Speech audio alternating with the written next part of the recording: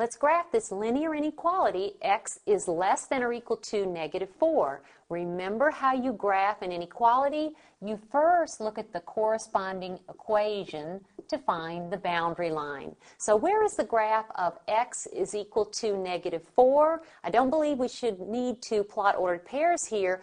We should know by now that this is a vertical line, and it's a vertical line that goes through -4 on the x-axis. So let's graph our boundary line.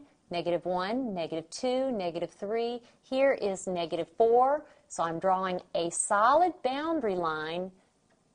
Why? Because the inequality symbol is less than or equal to. So there's my boundary line, and that is the only reason I need to look at the equation.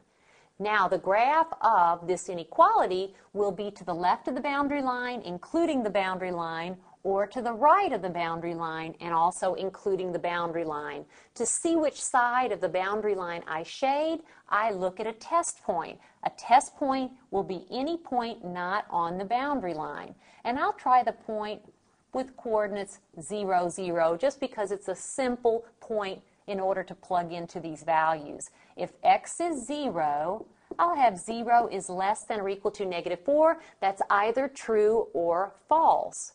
Notice this is a false statement, which means I do not shade the side of the line where my test point lies. I shade the other side of the line. So this is the graph of x less than or equal to -4.